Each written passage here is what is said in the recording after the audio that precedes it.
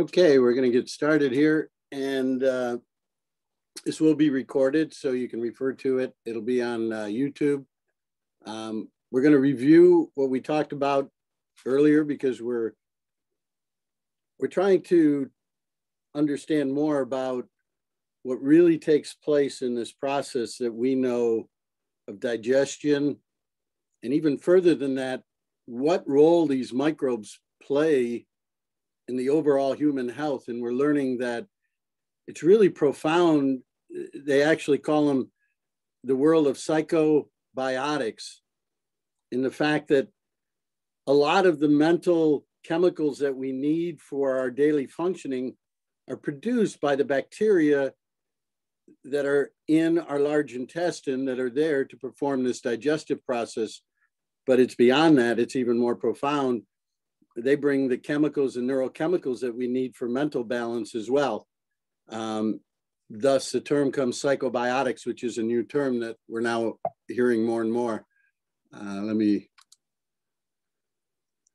So this is our digestive system, which we knew about for years. This is really easy. This is a physical side, and we could see it. When they do autopsies, they could look and understand the human body. But when we really take a closer look, we found that these are the different bacteria that are within us. And when we break it down, in the stomach, there's very few organisms that reside in the stomach because of the acidic condition. So there's a very small number of microbes that exist in there, between 1,000 and 10,000 microbes. That's it. But after you get through the stomach, which is basically an acid bath, and your food goes through there, it goes into this small intestine, which is about 26, 27 feet long. So it's quite long, and it goes back and forth and has all these swales. And during that time, it goes from being, almost like an extremely strong rapids coming out of the stomach, and it's a very acidic environment. And as it keeps going through, and as it keeps going through these winding areas, the simple carbohydrates that have been broken down and refined by our manufacturing processes are all absorbed through that small intestine. And in that small intestine, there's between 100,000 and 100 million of these microbes. So there's quite a few microbes, but again, a wide range that you can have there. But then the most astounding thing that we've learned in science in the last 10, 12 years is that this large intestine, this chamber that is as tall as I am, 6 foot tall, contains between 10 billion and 10 trillion microbes. And the varieties can be 1,000 is what they want to see at a minimum of a healthy person, as high as 2,000. So the amount of variety, and it's been described lately in some of the papers I've been reading, as being the most complex ecosystem that we have ever observed as humans. So of all the ecosystems on the human planet, we are now learning that the ecosystem within us, which is basically the operating system for the human body, is more diverse than the ecosystems on the planet. And what we're finding is that the ecosystems on the planet are mainly the same thing. They have huge numbers of microbes that are dependent upon in order to thrive and in order to grow. So what you have is these plants that we grow in the ground, and we learned that we can just give them chemicals like nitrogen, potassium, and potash, and these plants will grow beautiful tissue. But what we are now learning is that we're missing the magic of what really a plant should be, and that is that these plants in the ground have a relationship with both fungi and bacteria that break down all the organic matter, and they have synergistic relationships. And the more bacteria and the more fungi that we have in the ground, the more nutritionally dense and healthier our plants are in the ground, because they are producing their own defense systems because they got the raw materials to do it. And the same thing with the human body. Because when we then consume the phytochemicals and the phytonutrients that these plants produce, and our bacteria break those down, we are now producing the building blocks that our human body needs in order to be able to do whatever it needs to do to go to homeostasis, to be healthy, to be, the human body has been designed to live long and die quickly, not to die slowly over time. And if we're dying slowly over time, then what we've done is we've disrupted one of the systems that balance our body and our mind and the whole system.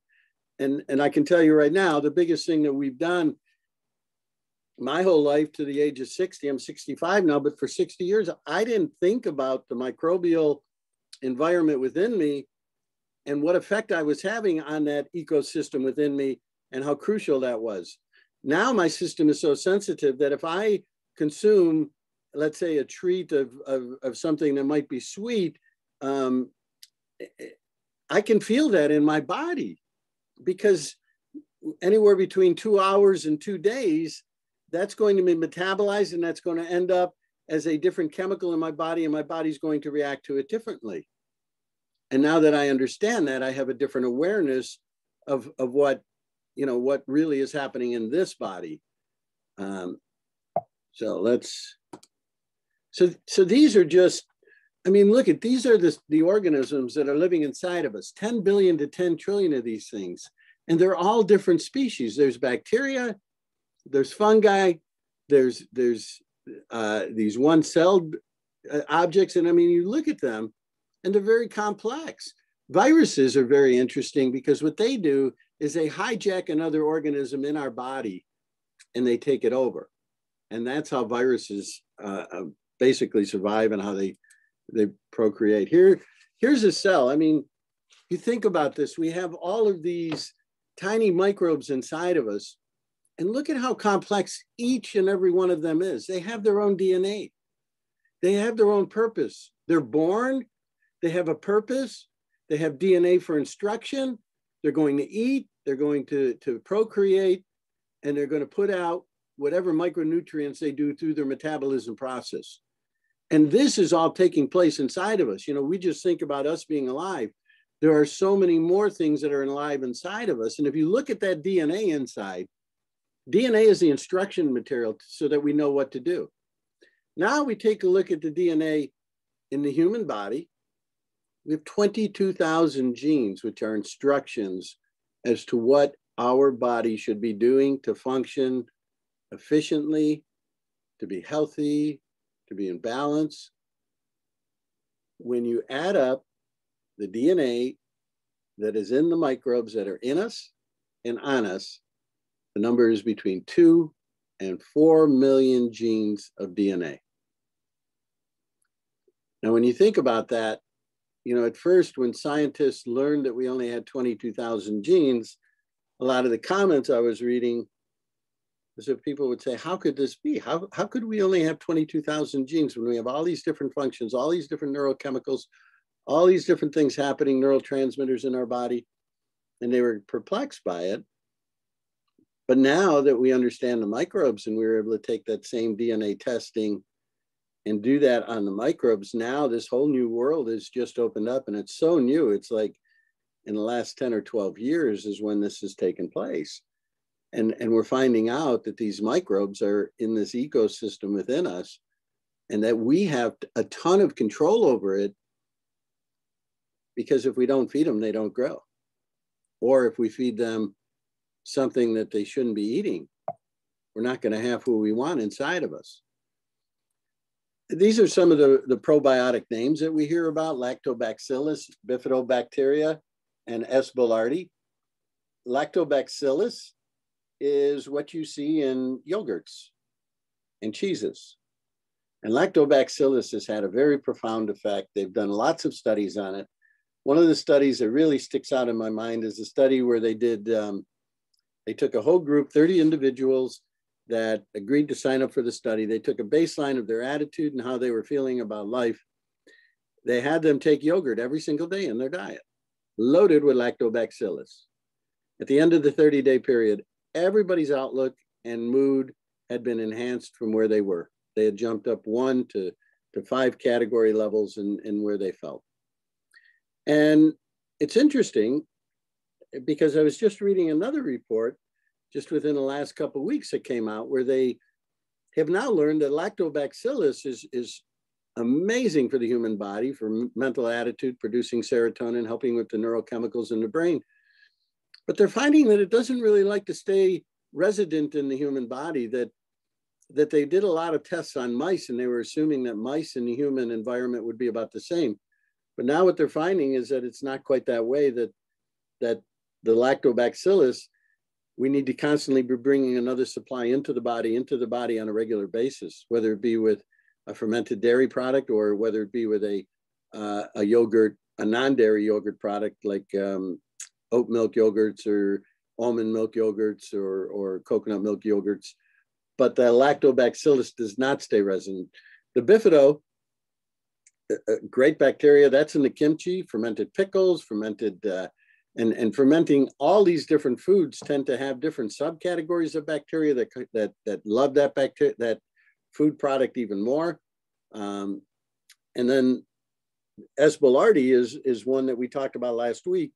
It's a really beautiful aid and a probiotic in that if we introduce it into our ecosystem and we have an overpopulation of, let's say, a candida, which is one of the most prevalent that we have in our society, S. boulardii will be like the big guys on the block. They'll come in the neighborhood. They'll start to take up residence there. They won't be hostile. They're not going to produce a war. You see, in this environment inside of us, I mean, you could really describe it as almost being like the world where you have different areas where there are fights and warfare going on. There's famine going on in some areas because those bacteria aren't getting fed the foods that they need. You know, there's damaged areas because of our gut surface not being proper for them to be able to set up their colonies around. You know, and it's quite interesting because there's a lot of studies that show that what happens within is happening without, that our environment without is kind of a reflection of what we're doing on the inside of us. Who knows which is leading which, but the bottom line is they're both starting to have the same lack of diversity, you know, the same problem with you know, a clean environment. Let me just get to the next slide here. These are the foods that the human body cannot digest per se, that we cannot absorb these foods without the aid of bacteria in our gut. And these are the foods that when we bring them in, that's where the magic begins in our process, in that whole digestive process. So on the left, what you have, think of that being the food stock. This is the dog food, the cow food, the horse food, the cat food, all the different species of bacteria and yeast and fungi that we want to feed.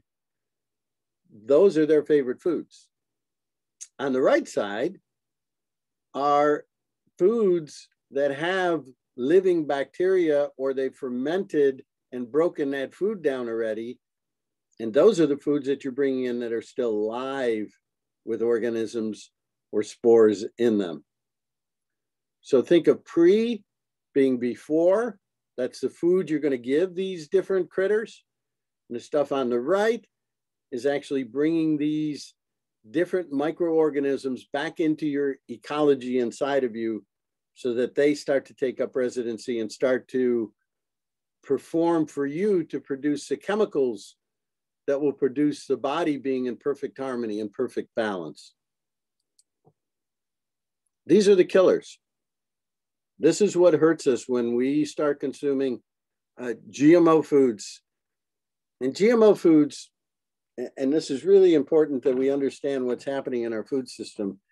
A genetically modified food means that they have taken, let's say, a corn plant, and this corn plant has its leaves out in the field and it's growing, it's sucking up the sunshine, it's doing everything it should.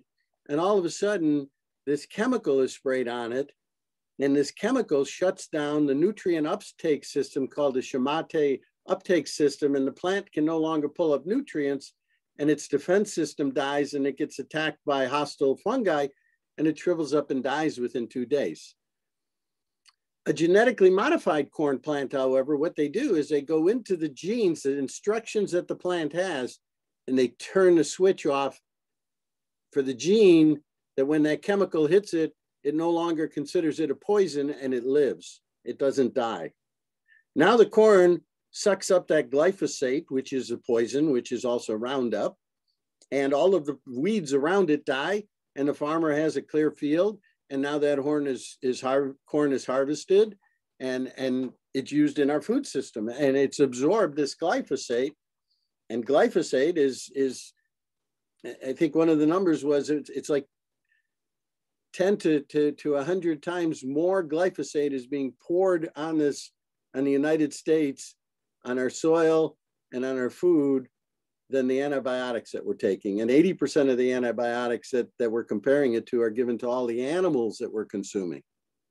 So 80% of all the antibiotics that are being consumed are giving fed to the animals to keep them alive, and then we're consuming them. And the glyphosate, which is much, much more, is being put on the plant material that we're feeding both our animals and we're eating ourselves. And all of those are toxic to the microbiology within us. The this whole beautiful environment that is one of the most complex on the planet. Stress. People say, well, how could stress do that? Well, we have this amazing connection between our brain and all of the microbes in our digestive system through this system called the vagus nerve. And there's between 1 and 2 million connections that are two-way connections. They've now learned that 80% of the communication is going northward from the microbes to the brain, and 20% is going southward from the brain to the microbes. So what happens when somebody is under stress? That's a fight or flight scenario.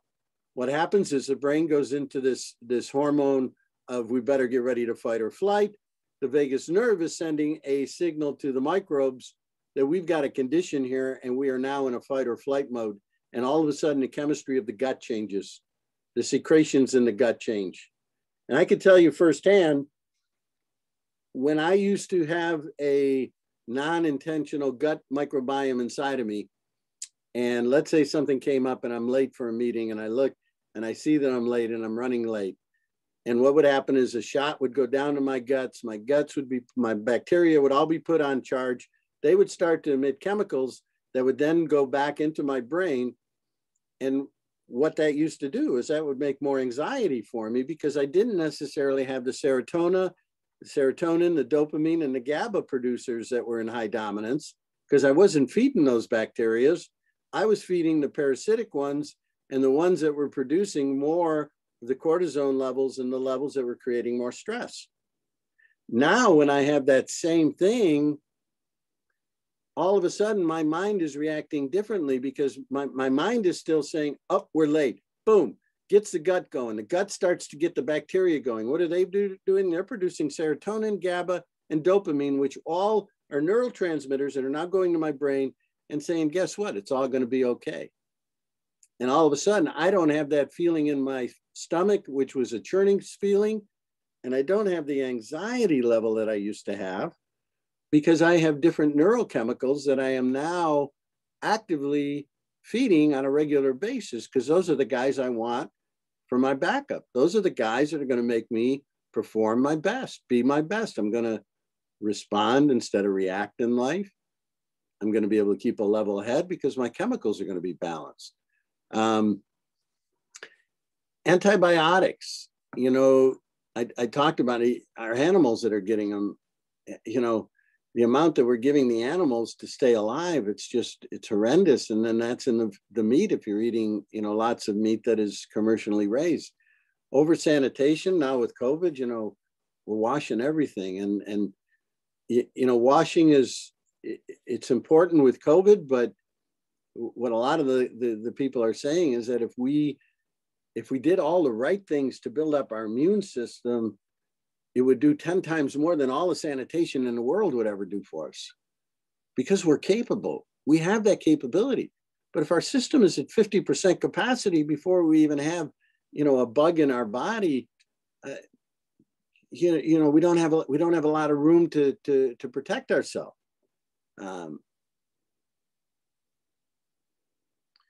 And this is what our food system looks like. That's glyphosate being sprayed out there. What that'll do is that'll kill every single weed in that soybean field, so that those soybeans will grow really well. And the other thing that happens here is that these soybeans, they fertilize the soil with these chemicals that now make the bacteria no longer needed in that ecosystem, because they are no longer needed to have this symbiotic relationship. The plant can get its nitrogen elsewhere. It gets all its chemicals from the ground. The bacteria aren't needed. They're being sprayed with Roundup. They're being killed. The nutritional density of those soybeans, not in my body, not if I'm going to go through that process. We only chew this stuff for 10 seconds or less. It should be longer because there's a big process that takes place. But, it's profound what it does to our human health, and we need to start thinking about that. This is how we want our food to be grown, not in a monocrop with chemicals, in a natural environment. This is the way our food system is. Organic is in the bottom left. Everything else is everything with science, and we're getting further and further away from just simple natural ways that can really make our lives so much easier. This is a beautiful movie. I just love to show it, because this is what the magic that takes place inside of us every time we eat the proper foods, like the resistant starch. Oh, let's see if we can get it to start here.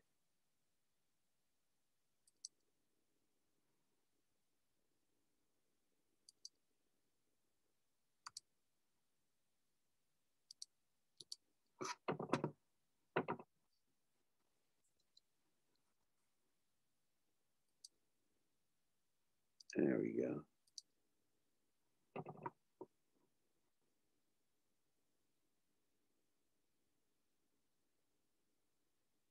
We know that many plant foods benefit our health. Scientists now believe one reason for this lies with the gut microbiome, the bacteria in your intestines. Your microbiome is nourished by meals like this, rich in one type of dietary fiber called resistant starch. Resistant starch can't be digested by your body, but instead becomes food for your gut bacteria. Most starch is easily digested. Starch is dissolved in the small intestine and then absorbed by your body, providing you with energy and nutrients. The remaining non-digestible portion is called resistant starch. The resistant starch continues its journey through your gut and arrives at the large intestine. We see that the resistant starch has become exposed to the healthy bacteria of the gut microbiome. This species of bacteria specialize in breaking down the resistant starch. This breakdown process provides the bacteria with the fuel they need to survive. As they use the starch for energy, they release small carbohydrate molecules.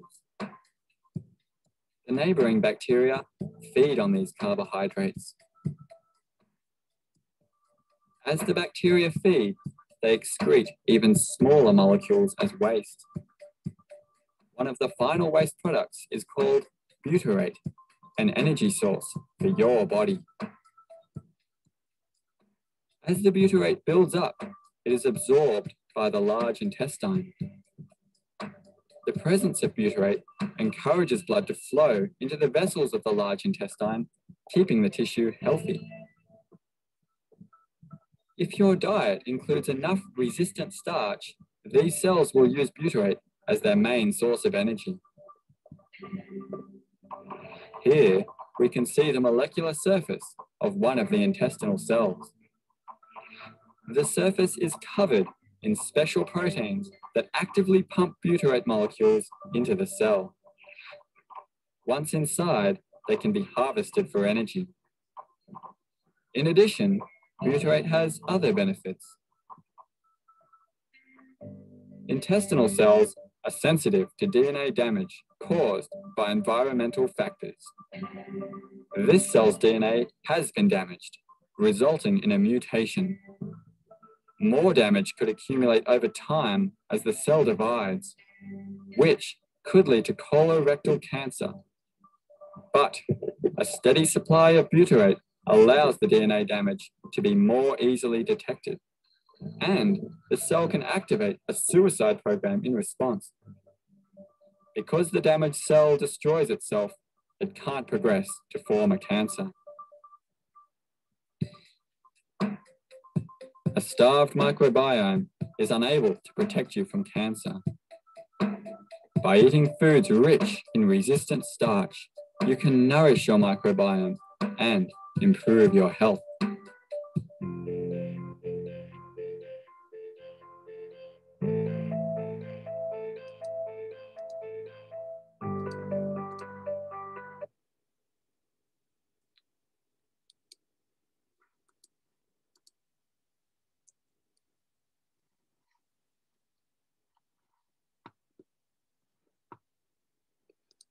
Okay, so if we take a look here, on your left is the way that our large intestine is supposed to look inside of our gut. You got these beautiful tight junctions that are like fingers pointing upward. These are your villi, and this is the surface area that, you know, is basically your gateway between the outside world and your inside world. When you take all of the surface area of the inside of our gut, and if you were to lay it out in a flat area, it would be between 1 and 2 tennis courts in surface area. So you think about it, we have that much surface area and we have that much of exposure to the outside world through the food that we're eating. And we need to make sure that that whole surface is properly maintained. And if we're not eating the right foods that nourish that surface, it's going to get damaged. So when you saw that butyrate coming in there on the left, that's what cells would look like. That's what your gut would look like if it was getting butyrate on a regular basis, day after day after day. That's what it would look like. On the right, if it's not getting the butyrate, if it's not getting the short chain fatty acids that keep this whole gut inside of us clean and this ecology right, we get damage to that surface of the tennis court. And now you got food particles or microbes that are just getting too darn close to the blood side of the body. And that's when the immune system kicks in. And that's where our bodies are already under all of this stress, because we got food right too close to where it should be in the body. All right.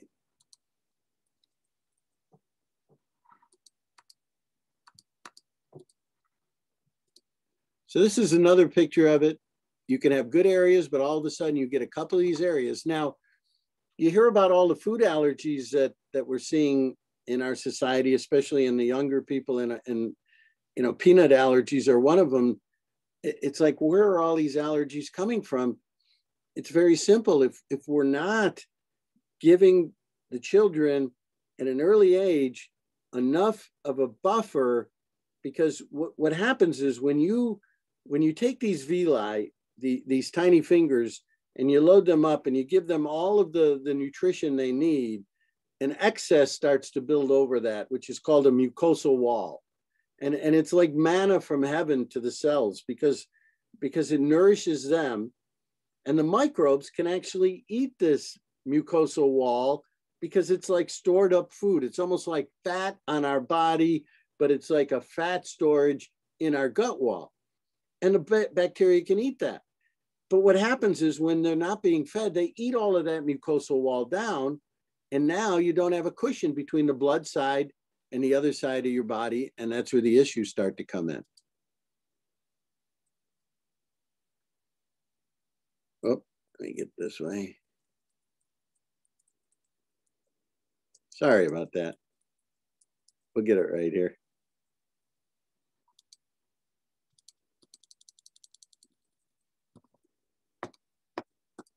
Okay, so this is the immune system here. On the very top is where all of your food and all of your bacteria are and everything is. Those are your villi. And these bottom cells are called the dendritic cells. And these are my favorite cell of anything that I have seen studying microbiology and all these different formations, because these guys are so unique. This is where it all happens. They sit on the blood side of the body, and they stick this little antenna up through these tiny junctions in our gut wall, and they look around. And they do, when I say they look around, what they do is they're able to do a magnetic scan of the DNA of the molecules that are passing by them. And they have enough intelligence that it's either in their database or it's not. And if it's not in their database, then they come back and they now alert the white blood cells to go after this particular cell because it's an invader and it's too close to the blood side. We got the enemy at the gate, and you better get the army ready to go after them. And the body starts going into overdrive to produce white blood cells to now get the perceived enemy. But the enemy isn't an enemy at all. The enemy is just food particles or bacteria that shouldn't be that close to the blood system, but they are. Why? Because of lack of maintenance in our gut wall, because we're not keeping our ecology straight, because we're not mindfully understanding what we need to be able to keep proper gut health. So those are the dendritic cells, and that's what their function is. This is what a normal set of bacteria would look like in a normal ecology, lots of the good guys. But on the right, if you're not feeding them, all these people take up residency. Some of them are hostile. Parasite, the definition of a parasite is any member of the ecosystem that is taking from the system and not contributing back to the system, equal or greater than what it takes out. And that's the definition of a parasite. And that's what we end up getting. We end up getting parasites. You know, I had parasites living inside of me that were not contributing to my mental health or my physical well-being, but I was feeding them every day because it tasted good to eat certain things, and I didn't have a clue what I was doing when I was doing it. To me, it was mindless eating. It didn't have a purpose. And these are the different degrees. You know, it doesn't happen overnight. It's constantly changing. It's probably the most dynamic ecosystem and one of the most fast changing ecosystems, because these bacteria on average live 20 minutes is the average length of time that the microbe lives in our gut. So that means in one course of 24 hours, one day, they've gone through 72 lifetimes that these bacteria have gone through generation after generation. And that means that if we start eating good, in other words, start putting good feed stock in, start building the colonies back, it gradual can happen pretty quick because of the exponential growth you can have in the numbers here. So it's very hopeful that, you know, when you do have a condition of dysbiosis, that you can bring it back into symbiosis by starting to be aware of what you're bringing into the body. All of these diseases that we hear about, this is a celiac disease, you know, all of the damage to the walls, that's where it's all coming from. What we did last week was we made a concoction to change the ecology inside of us. We took fresh organic fruit, we diced it up, added a cup of water, put it in a blender, made a puree like a smoothie. And then what we did, we heated it for 20 minutes to sterilize any wild bacteria or yeast that may be growing in there. And then we added S. boulardii. That's the probiotic that we talked about earlier, how it kind of pushes out some of the bad guys in the gut. Taking 2 capsules and putting it in there, it almost looks like yeast when you put it in there.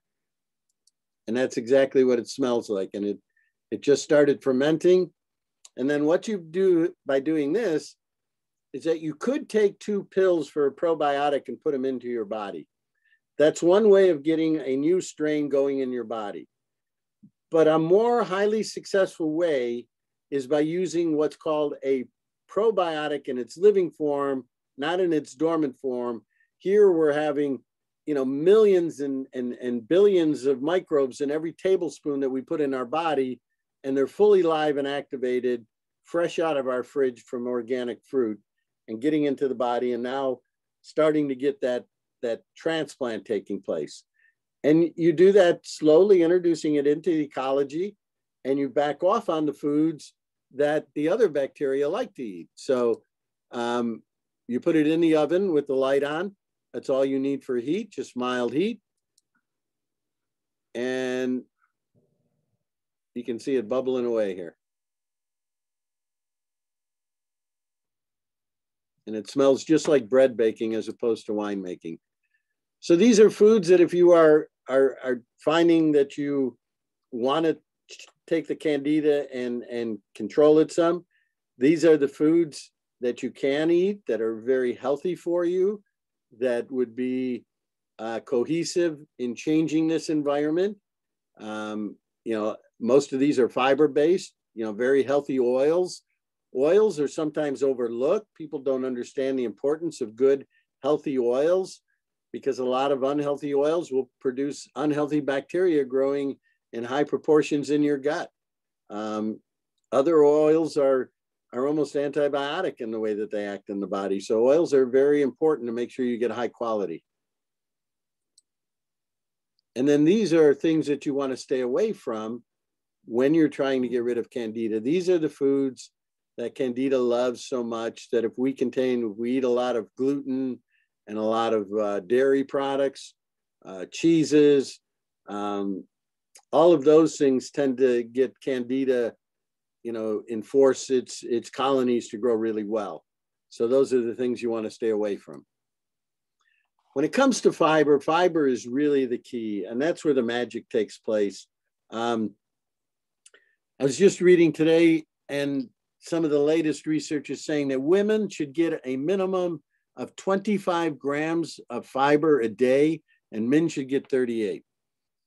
So let's take a look at a couple things and start to say, well, what would I have to do to get close to that number? And if I start looking at this thing and start saying, I got to get the fiber back up there, the study also showed that the average American eats between 12 and 15 grams of fiber, and that's male and female. So that would mean that it's probably less than 50% of what a male's intake should be.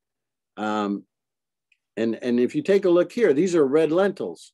So just a quarter of a cup of red lentils would give me 6 grams of fiber. So if I had a half a cup of that, I could get 12 grams there. I still got a long way to go. Here we got green split peas. These I love. These are 11 grams in a quarter cup. So I use these a lot. I actually mix them with other, like yellow peas. Yellow peas are actually a lot lower. They're only 7 grams. So I'll mix the two when I make pea soup. And when I make pea soup, I'm making it because it's basically my gut chum. It's my gut food. It's really a beautiful way to make gut food, because I can put lentils in there. I can put 2 different peas in there, so I'm getting different colors, the yellow and the green. I put the red lentils in there, so now I'm getting more phytochemicals, all different colors, all different fibers that are coming in, all different favorite diets for different microbes, and that's how I think now, because that's what I've learned. Runs this human body and mind on most efficiently. So these are the red lentils. Let me let's see here. So here, this is a can of beans, and a can of beans, we've got 3.5 servings there, and we're total fiber 6 grams. So if you ate a half a can of beans, you could get maybe about 15, 16 more in there. These are black beans. Again, right around the same, around 6 grams for about a half a cup of the cooked beans. This is chickpea pasta, which is great to incorporate in a diet. Now you could take a pasta meal, and here you're looking, there's an 8-ounce box. Every 2 ounces of dietary fiber is about 6 grams. So there's 24 grams in a whole 8-ounce packet. And that's a great way to get fiber into the body. I was listening to one of my guys earlier today, and he was saying, so you take the chickpea pasta and now you want to make the sauce to go with it. Well, you could just get a can of tomatoes or a can of pre-made sauce, or what you could do is you could chop up some onions, chop up some garlic, put some peppers in there, add some herbs in there, and get that cooking. And now you've got the aromas going. Now you've automatically increased the diversity and the amount of microbes you're going to be feeding, because remember, every different food you put in there, his goal is, he started by counting fiber to make sure he got the fiber up there. But then he said the better goal is to do what the American Gut Project said, which was one of the biggest studies ever conducted on human gut microbiome health. And that is that if you were to eat 30 different plants every week, you would have excellent diversification and your gut would be in what they consider to be above average shape for our population. 30 different plants in a week. If you think about that and you're honest about it, I don't think there's probably too many people that could say that they eat 30 different plants in a week. But that should be our goal. Because if we do that, then we're going to be bringing in all the different phytochemicals. We're going to be feeding all the different colonies. And we're going to be doing that on a regular basis. And we are going to see the human body and mind operate like it's never operated before, because that's how it's meant to operate. We just never knew what the operating system required or who the main components of the operating system were. So there's my red lentils again. There's the beans. I'm going the wrong way. We'll get it right. These are some chickpeas. Again, about 6 grams in the thing. There's some more peas. Okay. This was actually the study that was done by the American Genome Project, or the American Health Gut Project. And on the bottom there, what they show in the bottom right, less than 10 plants, the diversity, and those are all the different colonies in the human body. And the ones on the right, the diversity within those different species were dramatically higher when you had that 30 or more plants in your diet per week because of that diversification. And if you think about it, you know, we are creatures of habit, but if we eat the same thing day after day after day, we're going to get the same results day after day after day. We're going to have the same colonies that we're feeding day after day. If we diversify that, we're going to be bringing a lot more phytochemicals, a lot more different things into our system. And that's what we're meant to have. That's what we were, you know, we came from that. And this, I think, is probably the best picture of all, because this really sums it up. The brain in our skull is a brain that we have our ego in and that we understand is a master control. This is a living brain. This brain, 80% of the communications between this and our human brain are from this to the human brain, not the other way around. The microbes that live inside of our gut are constantly communicating with the human body on all different levels. The other thing is this, is that we're now learning, and there were a lot of studies done about what is the most optimum way to get that ecosystem in the best shape it can be. And that's the process of what they call intermittent fasting, or I call it timed feeding, that you cut your feeding off. You only feed these microbes for 8 hours a day, and then you let them starve. And you let the colonies collapse, and you let all of their digestion get done, and you let all of the systems diffuse all of their toxins and everything flow. And then everything gets out of the system, and then the system starts up again. And they're finding that if we do that as a human body, that the body will run much more efficiently than if we constantly are putting food into the system and we're constantly having this continuous fermenting and digesting and breaking down process. Then nothing gets to shut down. No maintenance gets to take place in the system.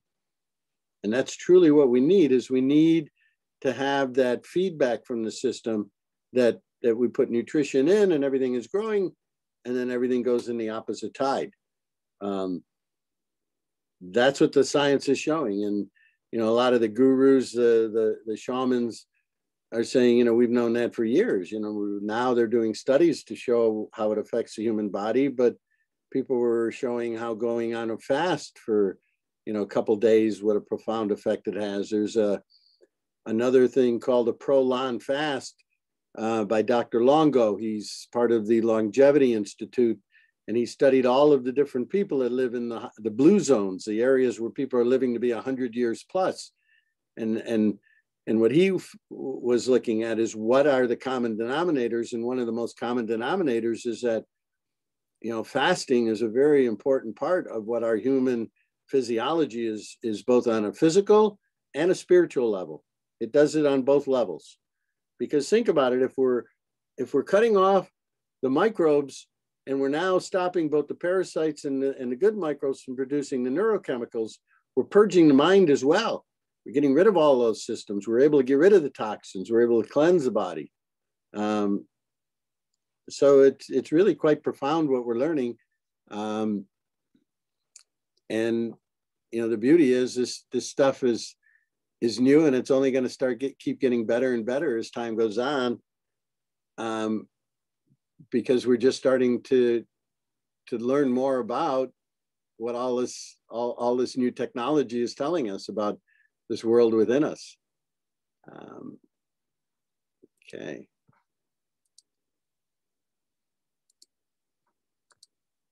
All right, so I guess what we could do now is if we have any questions. Let's see here. We just had a couple of people come in a little late. There will be a replay, just so you know, on the Singer Farm Naturals channel on YouTube. We'll post this afterwards so that everybody can watch the one from last week, and the one from this week will be on there. And then I'm going to see here if I can, let's see. Do you add the Espellardi after it's simmering or when it's, while it's done? What you want to do is you're just taking your concoction, your smoothie, and you're heating it up to get rid of all of the wild microbes that might be in there. And then you're letting it cool down, back down to the temperature that it would be living within us, or it's going to live, which is in the 80, 90 degree zone. And that's when you add Espellardi, and that's the proper temperature. Too hot would kill it off as well. Okay. All right. Another thing that one of the guys was telling me on one of the calls was that we don't eat enough algae and enough seaweed, and it is a gift that we should have. It's loaded with minerals. It's loaded with all of these phytonutrients, and, you know, getting some of that into our body, my body kind of craves it. I bought these seaweed sheets that I get, and I eat these seaweed sheets instead of making sushi out of it or rolling it up. I just consume it, or I'll put it in a soup, but it's loaded with minerals. And one of the things that as human bodies, human beings, we're seeing mineral deficiencies. So getting a lot of minerals is really important for us. Would it be better to do 2 meals a day? That's what we're finding is one of the most, you know, usually what people are doing, you know, they're shutting off at least 3 to 4 hours before bedtime, that they're not consuming any more food. So if, let's say, you're going to bed at 10, you know, you're probably, you know, 6:30, you want to be done with your meal. And then, you know, you go from, you got 4 hours, you got 6 hours, and then you got another 12 hours. So at noon, you can open your window.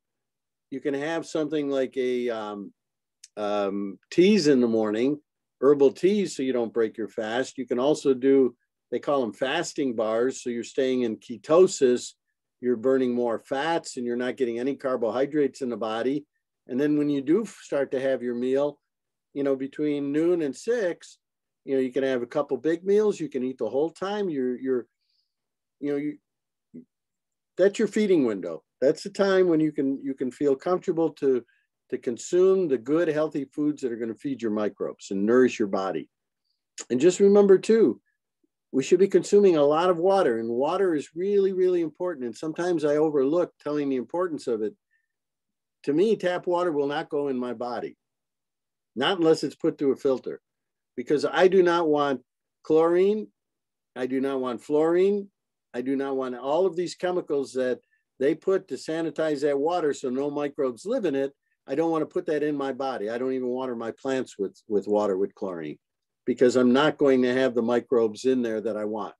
So what I do is the water source. I like reverse osmosis. I like my water filtered. I like it nice and clean. And to me, that's really an important base, because that we start out at about 80% water when we're born, and we dry out as we live longer, and somewhere around 60-65% water when we die. We tend to be less liquid as we get older, and it's important to keep that liquid levels up there. You know, keeping track of how much, I learned how to drink.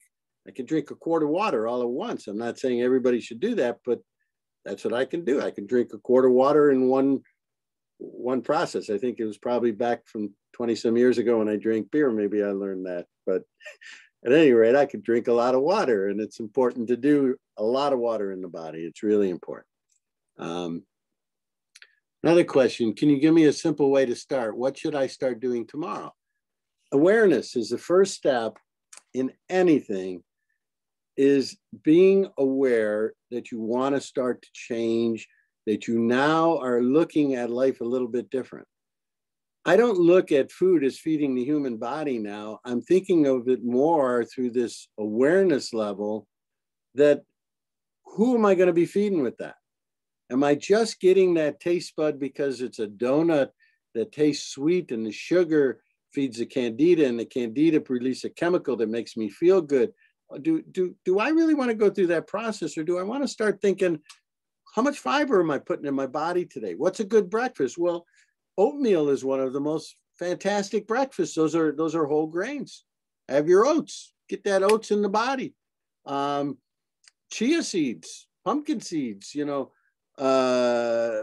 in a smoothie, all these things, flaxseed in there, variety, bring them in. That's how we do it. That's how we get healthy, variety.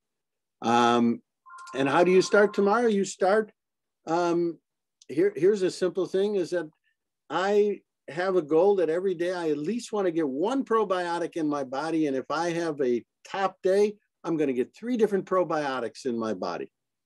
So what were my probiotics today? A little bit of kimchi I had today. I had some kefir and I had some yogurt. So those were my 3. And every single day I want to be getting some probiotics into my body, starting to think about that, living things coming in, a little bit at a time, That yogurt study. Why wouldn't I want to have yogurt in my body if after 30 days, everybody in the study had a better outlook in life? I wish everybody had yogurt every day. It would make everybody's outlook better, and it would be a much better world. But I can only take care of me, and my perception is my reality. My perception was a lot different when my microbes were not part of my awareness as to being my responsibility. That if I'm here and I got to get this body in the best shape it can be so I can live long and die quick, I better understand how it's operating. And it's operating with these bugs inside of us, and in what proportion based on the feedstock we're going to have them. Okay, do you feel different after candida-free diet? Yeah, you don't have the cravings. So the cravings are that feeling that just feels good thinking about a bagel, because just thinking about something starts to ignite that process of those bacteria being excited that they're going to get fed. That's why it's important that we look at this process of feeding the microbes as being a profound thing, a sacred thing that we're doing, in essence, that we should look at the food. We should think about the food, because that's all part of the process. As soon as that happens, the colonies are becoming aware. The chemicals are starting to flow. The digestive enzymes are all starting. All of that is happening with that process. But we just, we're driving down the road, we grab a bagel, coffee and bagel in traffic, and talking on the phone at the same time. Gosh, it seems like we really don't care about what we're doing to ourselves, or who we're feeding inside of us. We're losing track of the big picture. Every day should be a gift. It shouldn't be a chore to just get everything done. should be a gift. If we're still alive, the job isn't over. That's the way I look at it. What commercial yogurt do you recommend? So I like organic, grass-fed. I think it's really important that you stay away from commercial things that are given a lot of the antibiotics and that are not organic. So organic is a must to me. I'd stay away a lot from dairy. I'm seeing more and more problems in our society that are caused from dairy. Fermented dairy is a lot better.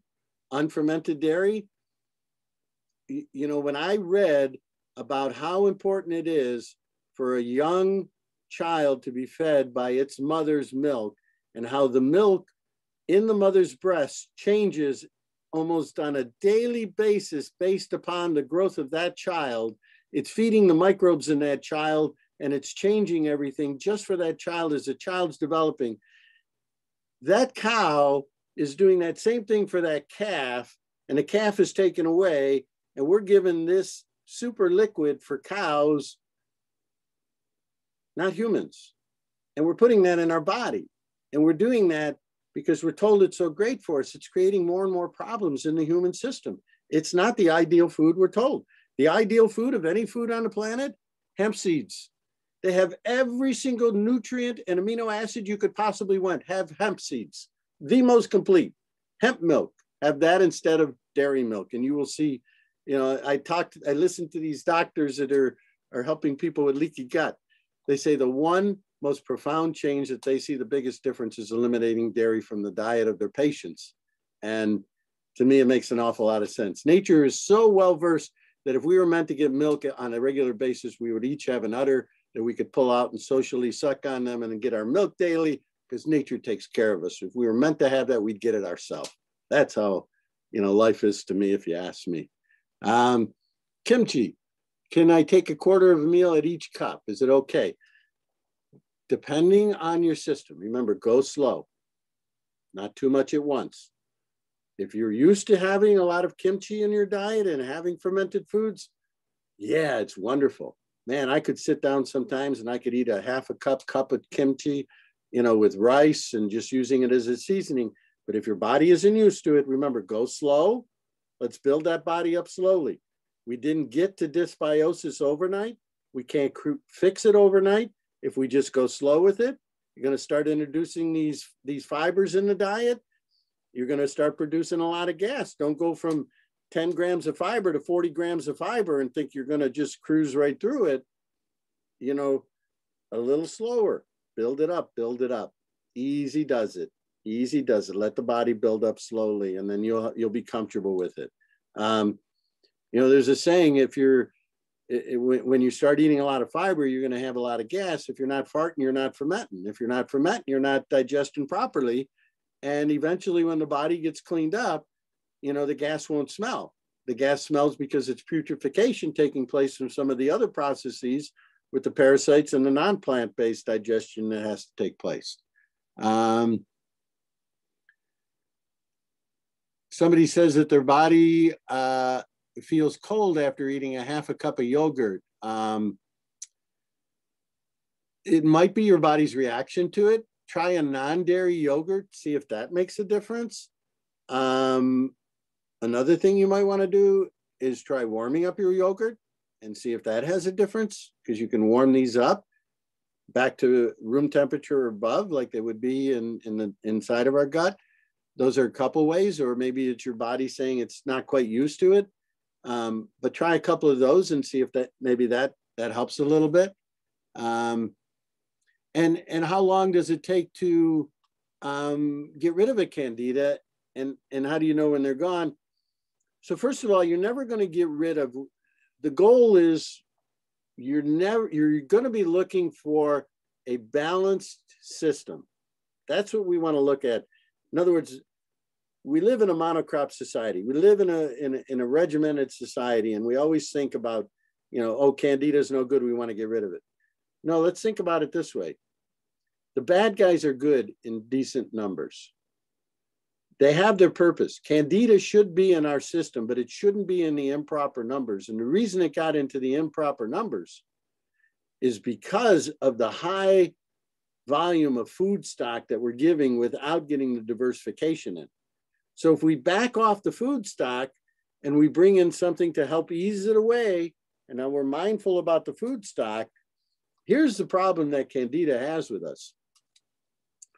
When we eat something that feeds Candida, Candida produces a chemical that goes to our brain, and it fills a certain neurological pathway that makes us feel just okay, not high. But what happens is when we don't get that chemical, we get used to it and we go through an agitated state that we don't have it anymore and we want it. And it's like a drug withdrawal that creates anxiety. So what we're trying to say is that if you have it in proper balance, you're not going to have this anxiety drug withdrawal that you're going to go through that's going to cause you to wake up in the morning and have a plan. And all of a sudden your plan has changed because you got Candida telling you they got to get fed. And you're driving out of your way to get that bagel because everything is stressful to you. And all of a sudden you eat that bagel, the chemical gets released because the Candida gets fed. And you go, because you just got a relief from that drug addiction that drug withdrawal that you were going to. No different. It's really profound. Yeah, and you know, balance is where it's at. Just think of it that way. We're not going to eliminate everything. We just want to get back to balance, and that's where everything works best. And if we do that, the body will know its ideal weight. You don't have to even worry about what your weight's going to be anymore, because the body will seek its perfect level. But that happens when you start to become aware. Like I say, take the time to just go through the course of a day and record two things. How many different plants did I eat today? And how many grams of fiber did I eat today? And just keep track of that. Just back of your mind, just kind of play with it and just see if it moves you a little bit, because men should have 38, women should have 25 grams of fiber. You know, I got to work at it. And I got this awareness level and I got to work at it to get that.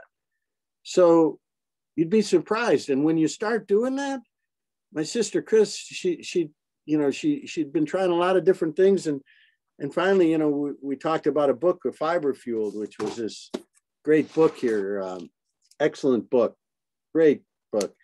And it clicked with her. And she says, you know, I'm going to kick the fiber. Oh my God, what a difference, she says, in her life. She became more regular. The toxins she could just feel, the brain fog was dissipating because everything just, you know, you're getting butyrate, the premium fuel source. You have your choice. You could have sugar, which would be like burning paper in your furnace, or you can have the most beautiful hardwood that will burn, you know, it has high BTU output and it's just going to burn all night, you know, and it's the best fuel source. That's what butyrate is. And we have our choice. What fuel source do you want to run your body on? The sugars, the simple carbohydrates, or you want to go with the premium fuels of butyrate? And it's your choice. Once you switch to the other, it's different. Having gas is a process of getting the bacteria back into the balance. And if gas becomes an issue, then there are some things you can look at. I know I've done some research for people. A lot of things what I do is if they do feel gassy eating certain things, back off, bring it down to a fraction of what you're doing and slowly introduce it in, because then when you got the colonies in there, you see if let's say we bring something in like kale that hasn't been in the body before, there's good bacteria that we want to digest that, but there's other bacteria that may have been fed that it may not be the premium food source for them, but they're going to digest them and they produce a lot more gas at the same time. So what you got to realize is that we got to bring things in balance. As we bring the food source in slowly, we can build these guys up to the proper balance. If we bring it in too fast, we might be feeding some of the guys that are going to cause that discomfort, or the second set of bacteria that need to come in and diffuse some of that fiber aren't there yet because they haven't been fed for a while. So, you know, try to just anytime discomfort, back off, slow it down, realize got to get the colony growing. And they're always going to be different. You might have the best bacteria colony around, you know, today, and you feel like $1 million, and you know, 2 days, all of a sudden the colonies have shifted because of, you know, change in food stock, change in what, you know, stress levels, whatever, and nothing is working the way it was just a couple of days ago. But that's okay, because it'll come back, because it does. It's where is the trend and where is the, you know, the level of balance. All right, so we're at 8 o'clock and 8:05, we're going to call it a day. We'll have another workshop probably starting in 2 or 3 weeks. We'll get into CBD again, and then we'll do some more talk about gut microbiome health, because to me, this is really the essence of where if we focus, we can understand how simple life can be, but we have to understand what the purpose of this process we do, which is eating, truly does, what it can affect and how it can affect our lives and our health. Like I say, if you can produce serotonin by eating properly and that changes your mood, why wouldn't you want to do it? Or go the pharmaceutical route and get a Prozac, or, you know, another drug that will keep whatever serotonin your body does have in your system longer by using a pharmaceutical. To me, I want to eat to be happy, and that's what I do. And if I have a little fermenting gas on the way, it's okay. You know, it's part of life, and it's a healthy sign. So thanks everybody for taking time out of your day. Have a great night.